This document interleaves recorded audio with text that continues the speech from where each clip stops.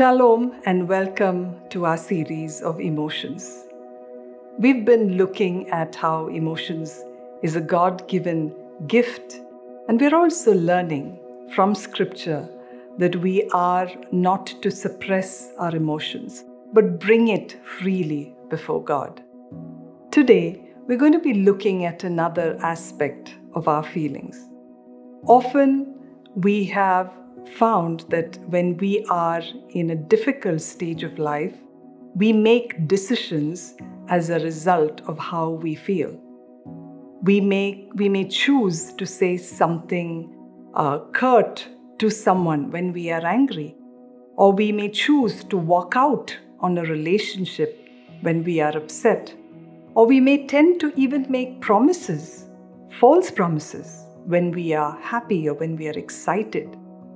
Very often we find that we are guided by our feelings and our emotions. We need to know that we are called to live by faith and not by our emotions. Especially when we feel hopeless or when we are worthless or we feel uncared for, we think that those feelings are our facts. But they are not truths about who we are. But what we need to begin to see is that these feelings that we have are not intended to guide us. Feelings are more a gauge for us. But we need to ensure that God is our guide.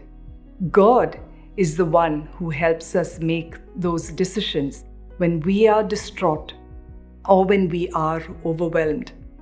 Our feelings should not be what drives our decisions. It must be our trust in God and the power of the Holy Spirit that helps us make those important decisions when we are in an emotionally distraught state. Scripture teaches us in 2 Corinthians 10, verse 5, casting down arguments and every high thing that exalts itself against the knowledge of God, bringing every thought into captivity to the obedience of Christ. Sometimes we are unable to control our own emotions and our feelings, but we do have control over how we respond. We do have a choice of how we react. As Paul says, let's intentionally cast down all that exalts itself against who God is. So sometimes when those negative emotions come up, when those negative emotions arise within us, we need to recognize them and cast them down and bring them into the captivity of the obedience of Christ.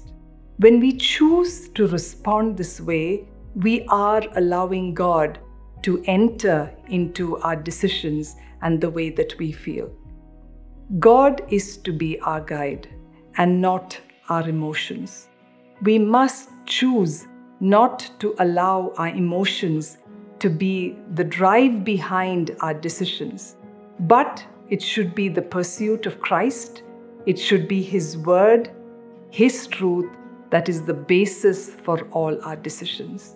So today, if you are distraught, if you are overwhelmed, remember to pause a minute, pause a while, and take to captive, cast down everything that comes as something that exalts itself against God. Give it to God and ask Him to be the guide to help you make those decisions through your difficult time.